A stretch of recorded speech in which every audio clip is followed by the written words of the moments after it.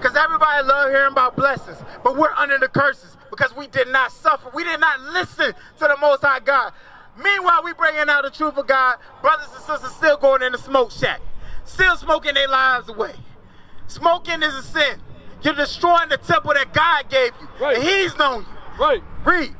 Deuteronomy chapter 28 and verse 1. And it shall come to pass, if thou shalt hearken diligently unto the voice of the Lord thy God, which you blacks, Hispanics, and Native Americans have not done. Read them. To observe and to do all His commandments. We don't even keep the simple commandments, such as thou shalt not kill, thou shalt not steal, no adultery. Right. We don't keep that. Honor the Sabbath. Honor thy mother, thy daughter. Honor thy mother, thy father, thy mother. Right? We don't do that. We don't keep the basics. Right. Read. Which I command thee this day, that the Lord thy God will set thee on high. He'll set you on high. We kept the commandments, but yet we still in filth. We still on the side of the street. We still homeless. We still in ghettos. We still have no hope. Giving our last dollar to a pastor of people that don't care about us. That don't care about who we are, what we suffer through, that can never understand us the way that our Father understood us. Can never understand us the way that we understand each other. But yet still, we continue to do these things in defiance to the Most High. Give me 15. Give me 15. Deuteronomy chapter 28 and verse 15. Bring it out. But it shall come to pass, if thou wilt not hearken unto the voice of the Lord thy God, to observe to do all His commandments and His statutes, which I command thee this day, that all these curses shall come upon thee and overtake thee. All these curses in the book of Deuteronomy 28 and verse 15 through 68 will come on the Israelite man and the Israelite woman if you do not hearken to the Most High God. So when you find yourself, give me Deuteronomy 28 and verse 60. Let's talk about destruction. Let's talk about the state that the black man is in right now.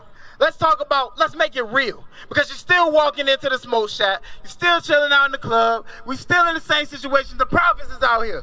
We here to bring this healing, this spiritual healing and this medicine to our people in these communities. But yet it's another day. It's another day. Y'all still running around doing as y'all will. So we gonna see what the Bible said about the destruction that's coming to us. Deuteronomy chapter 28 and verse 60. Moreover, He will bring upon thee all the diseases of Egypt, which thou wast afraid of. Hold up, all the diseases of Egypt? Are we in Egypt? Babylon is known as spiritual Sodom and Gomorrah. We're in Egypt now. You just had a pandemic, COVID-19. Colds, you have flus, you have viruses, you have, what was it, swine flu. You had all these diseases here in America, and it will continue to increase until you hearken unto the Most High God. Read on. Which thou wast afraid of, and they shall cleave unto thee. Understand something. God said the diseases which you were afraid of, the things that you were afraid of, COVID-19, the pandemic, the new thing, serious coming out in the earth, which you were afraid of. Come over here, family. Learn about who you are according to the Bible. Hey, don't be ashamed. Don't be ashamed of this gospel, man. We're your family. Right. One way or another, whether you hear, whether you forbear, these things must come to pass. Right. Come up here, my brothers. Come up here. Let me teach y'all something. That's who you are right there. All praise to the Most High. What's y'all names, man? That's who you are. Darius, King. I said it right, King. I'm Uriel. So Darius and King, I know y'all heard me. I'm loud. I got the speaker and everything, but I want to share with y'all that y'all the children of Israel. Look on this side for me real quick. Y'all come here. I ain't gonna bite. I promise y'all I ain't gonna bite. This brother been reading strong for a minute. Y'all see me bulldozing over him? Nah. Read. Look, all right. So what's your father? What's your father? You know who your dad is? Where's he from? Here, America, the islands, America? All right, so I know, like I said, I had this speaker and everything, but I'm gonna break it down to y'all. So if y'all fathers, Darius and King, come from America, right? Y'all from the tribe of Judah, all right? That's the tribe of Christ himself. Let me ask y'all something, because I'm interactive. I know y'all don't want to hear me sit here like I'm on a pulpit. Y'all just got to listen to a man with a Bible. We're going to build together because we family. And I don't want y'all to feel like, you know, I'm here trying to prove a point or something. I'm here trying to save y'all souls. All right? Y'all know Christ is black? Yeah. He is? How you doing? You know Christ is black? Come here. Come here. Give me Revelation 1:1. What, y'all in middle school, high school, elementary? You in middle school? You going to high school? Okay, you in elementary? How you doing, sis? These are the 12 tribes of Israel, right? Yeah, we going over who we are according to the Bible, and that Christ is a black man. Right. The black Messiah. That's right. All praise to the Most High God. You know Christ is a black man? Yes. All praises. We about to get that in the Bible, because it's very important. Imagery is very important to our people. Right. The Bible said we're going to go many days without an image, a king, right? But we have a king. It's just been sealed up, and it's been kept away from us by our enemies, right? Now, I know a lot of people say the spiritual enemy in the devil is the devil, which is true. And he has a people here on the earth. Read Revelation 1:1. Oh, my bad. Revelations chapter 1 and verse 1. Bring it out. The revelation of Jesus Christ, which God gave unto him, to show unto his servants things which must shortly come to pass. Jump to 14. All right, so we had to start off with that, because this is what God is showing us, right? God is showing his servants, us, his children, the blacks, Hispanics, and Native Americans, according to the Bible, the Israelites. Everybody said we fallen out of existence, we're not a real people. No, we are real people trapped in this hell, and it's very real. It's very real. We got to get out. It's very important that you young kings and prophets learn this, because this is going to make you different from everybody else. It's going to make you stand out, but you have to understand this. Now, you said, is Christ a black man? You see me pointing at this picture right here. I want y'all to come close, man. I'm not going to bite y'all. Since you can come close too. Take pictures. Do whatever you got to do. We're going to read it out the Bible, and you tell me, is this a depiction of Christ, or is this a depiction of Christ? Revelations chapter 1 and verse 14. His head and his hairs were white like wool. Let me ask y'all something. What's the texture of wool? What's the texture of wool? You know what wool is? You ever seen a sheep? You ever seen a lamb? You know how like it's like furry like that? It's a certain type of texture. Hair like wool. So I told you I'm interactive. This ain't gonna be I'm just sitting in the pulpit reading the Bible and y'all, you catch some pieces or not. No, it's very important that we all understand what this means to us today. All right? So when you see wool, who has wool? This man or this man? This man. It's clear as day. What's on top of your head? Wool. Wool is simple to understand. So that's like a woolly, look, I got locks. This is another texture of wool. This is another texture of wool. If we can see our brothers and sisters with that all day, and sis, you have beautiful hair. I don't know if that's a wig or it's a wig. You have beautiful hair under this. God gave it to you. God gave it to you. That's why we honor our Lord by having our hair out. Like the Lord said, you women, for you sisters, your hair is your glory. That's your glory. But being in this place, we all been trodden down to make it seem like, guess what? It's a shame for us to wear our natural born hair. What they call our hair? I don't know how old you are, sis. But if you can work with me, because we got young men here, you know what I'm saying? And it's edification, because whether they hear, whether they forbear, the word going out. Right. And it's important. Some young lady somewhere is out here and see you as an older sister in the community needs to hear that. To hear that, hey, my hair is beautiful. Right. How many times y'all heard that black is beautiful? Several. But how many times y'all heard that? You never heard it. But God is a black man. Right. You understand that? God is a black man. The author of beauty. You understand that?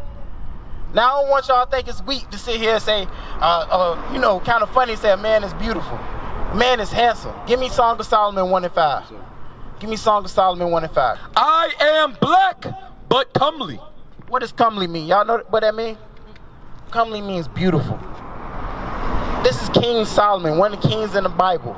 He said he's black. You heard that, right? I ain't pull that out. I ain't some evil dude out here trying to say, yeah, black and black and black. No, the Bible say that. Your parents go to church? They tell you about church? You don't hear every Sunday? Yeah. No. This is what's in that Bible. Right. That you are beautiful. You handsome. You're a beautiful sister.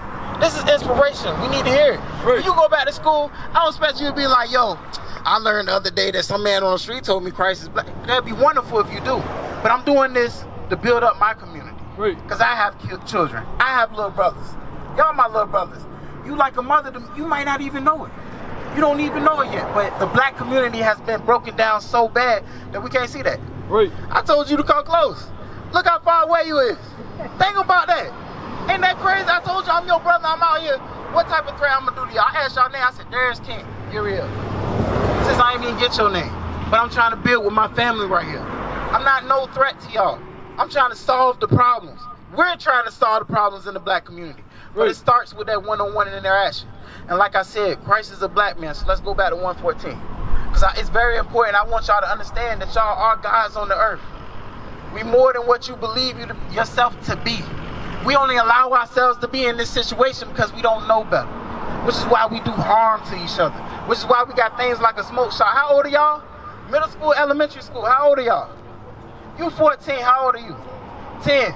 That's right there. What are they pushing your age? Don't smoke, don't do nothing, don't drink, don't get drunk, none of that.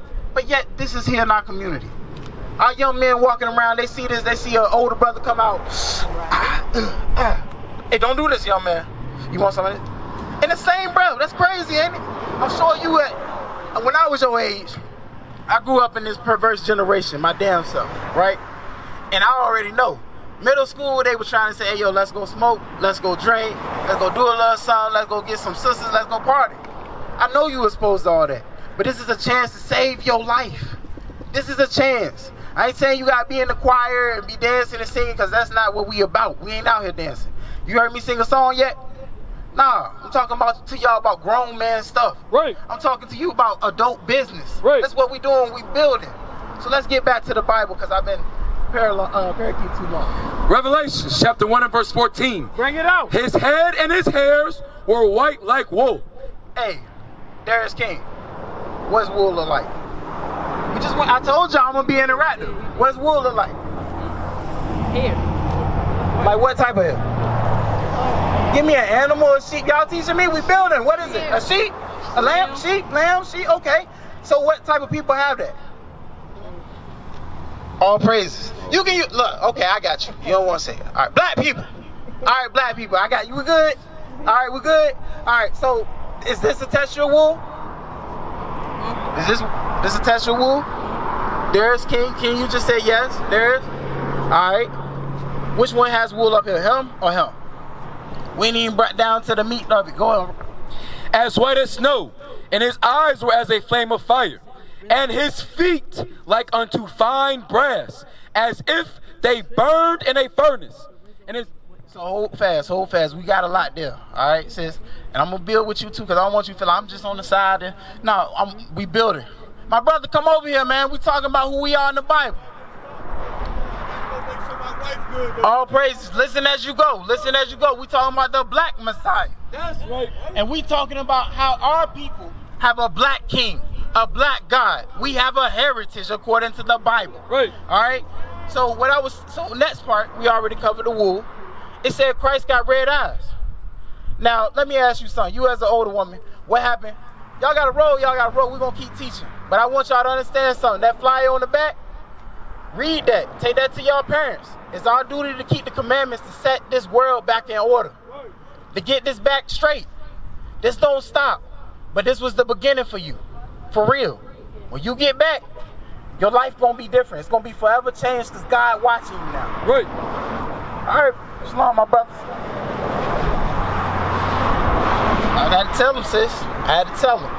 Just like I got to warn you and my sister too. Like I said, I'm not out here to attack. I'm not out here to destroy. I'm here to build up. Right. Like I told you, you beautiful. Give me Ezekiel 16. Give me Ezekiel 16.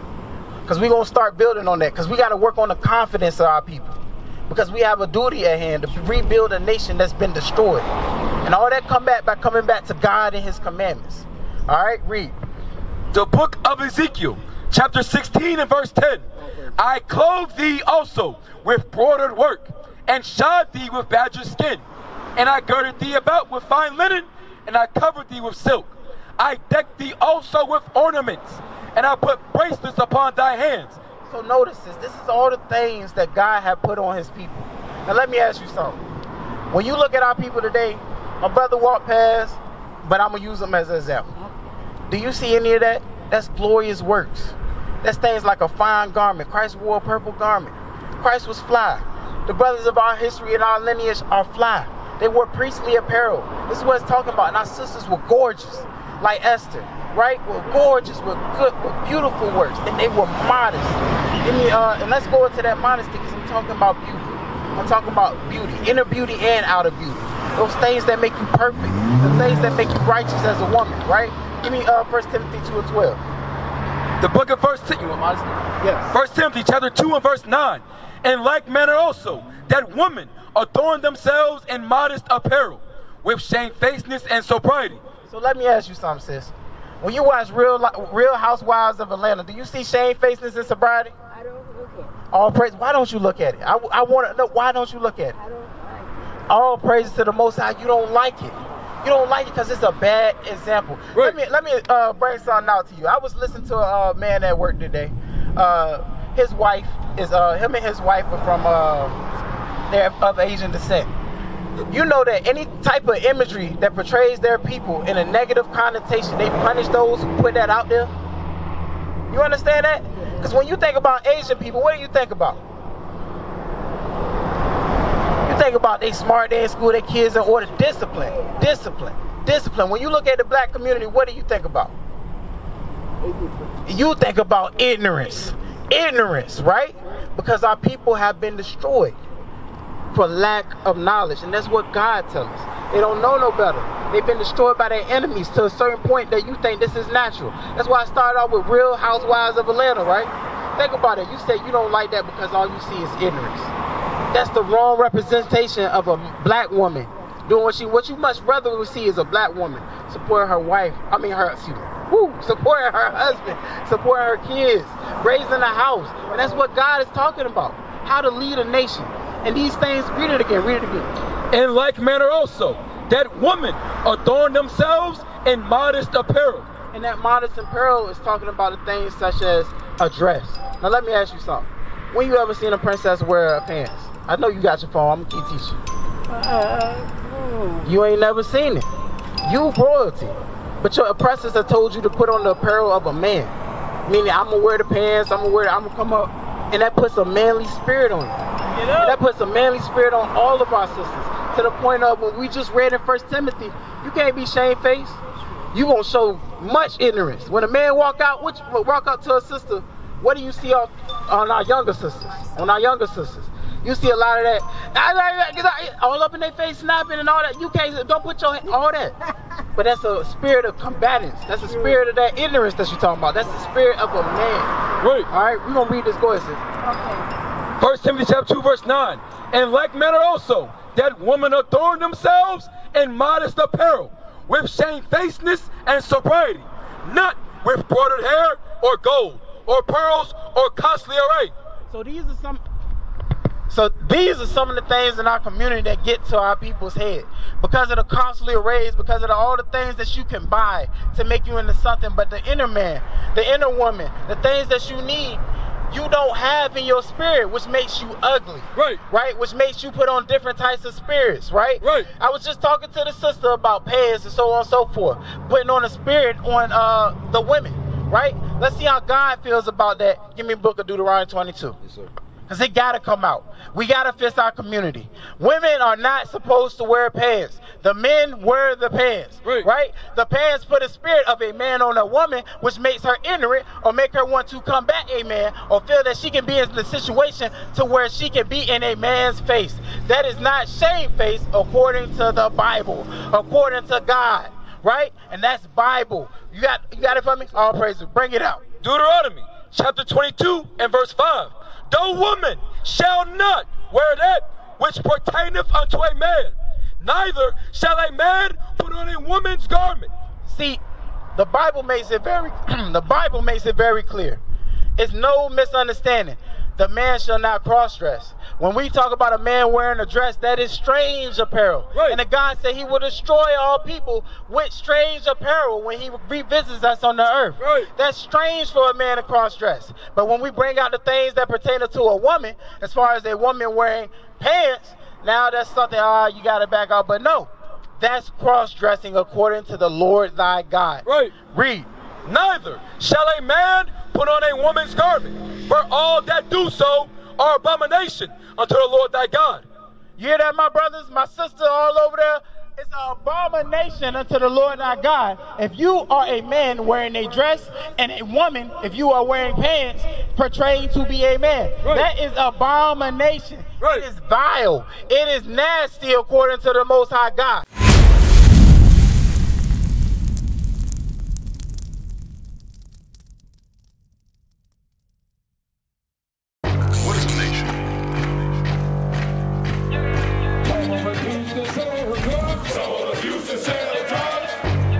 Nation is men leading by example.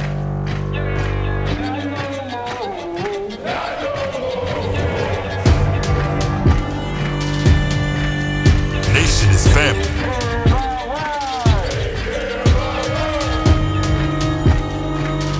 Nation is community. Nation is children with role models.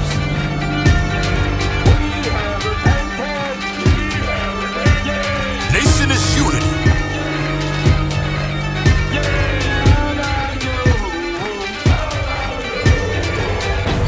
Nation is you. And finally, my brethren, be strong in the Lord.